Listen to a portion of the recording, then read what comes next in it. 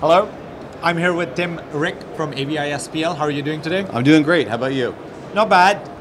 Spaces have changed quite a lot, right?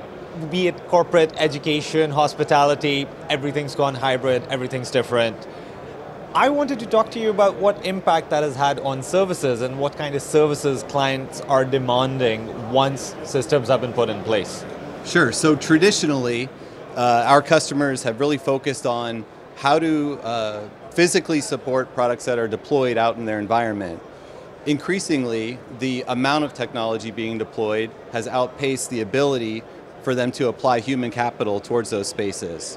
So what we're seeing back from our customer community is to enable technology solutions that help them manage the technology that they're deploying through their enterprise. So they're looking for cloud-based management and monitoring applications that can help them more efficiently ensure reliability and uptime within their environment. So AVI-SPL has been really engaged in cloud-managed services, and we're making that a focal point of our managed services and our services program moving forward. Yeah, and AVI-SPL's service offering has been expanding, it's been growing, it's been maturing. You guys have set up an operation in India, which has bolstered your capabilities.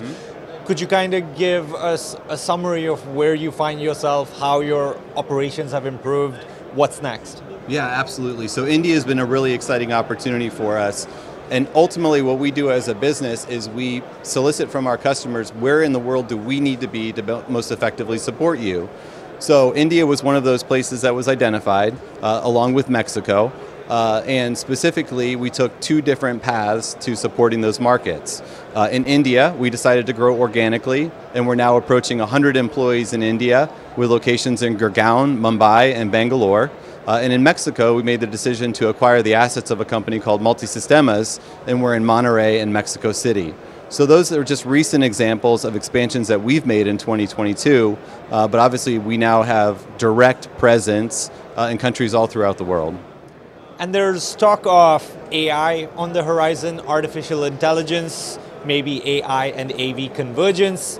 To me, it seems like services would be a really good spot for us to leverage artificial intelligence. What are your thoughts? What do you see on the horizon? What's the next step in the evolution of your service offering? Sure. So increasingly what we're seeing is it's not only good enough to report that a problem has happened, but now it's time to scale how we do something about those problems that are being observed.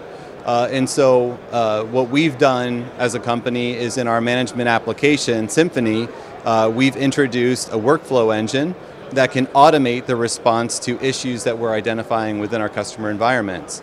And that's what we feel is kind of a first step towards like deploying artificial intelligence-based solutions within our customer environments. The next step for us would be to look at integrating an artificial intelligence engine into our application so that our solution is constantly learning about what's happening within our customers' environments and what's being reported up through our management application, then leveraging our workflow automation to actually go action solutions to those observed problems. Tim, thank you so much for your time. Thank you.